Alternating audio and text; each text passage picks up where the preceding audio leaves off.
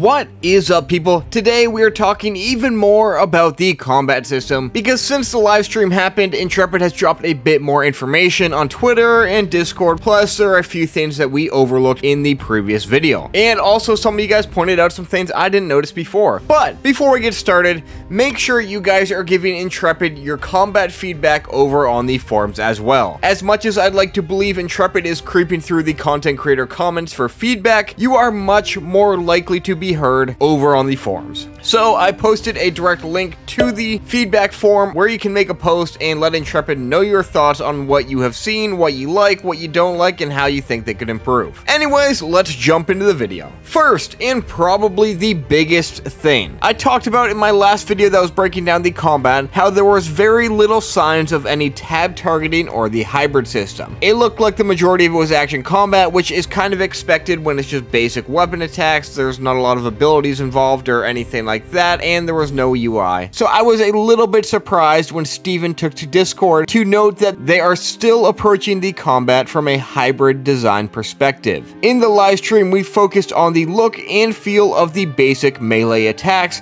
because historically the feedback has been critical of the look and feel of combat. The system and mechanics around targeting continue to live in both the tab target and action targeting approach. More on those mechanics will be showcased in the future. The Ash's Twitter also gave us a little bit more, stating that Intrepid is utilizing a hybrid combat model that will have a healthy medium between action and tab targeting combat. So Intrepid has not at all given up on the hybrid system they have talked about for years, but is continuing to work on it with this combat update. Which, in a way, I am glad they are sticking to their word on this, but I'm going to hold off on my thoughts with this until we get more of these systems in play, because as you probably know by now, I am a big action combat guy, and I love what we saw in the basic weapon showcase, and it's really hard to get a feel for what they're doing until I can actually play the combat. One thing one of you pointed out in the comments too is in the beginning of the stream, you can see Steven go one-on-one with a rock guy, and the rock guy has a red circle underneath him. In Alpha 1, this circle indicated that the enemy was targeted by you, and I'm pretty sure this circle appeared because Steven tab selected him. You really don't see this at any other point in the video, no matter if Steven is fighting multiple mobs or going solo against another rock guy, as he is in action combat mode and isn't targeting a single opponent. It's hard to tell otherwise though, because the UI is hidden, but it's hidden because it's more than likely in a far from complete state. But you can also tell the exact moment Steven switched stances from tab targeting to action combat, because if you notice in the beginning of the video, you can see a mouse on the screen, and right before he's about to engage in that first rock enemy,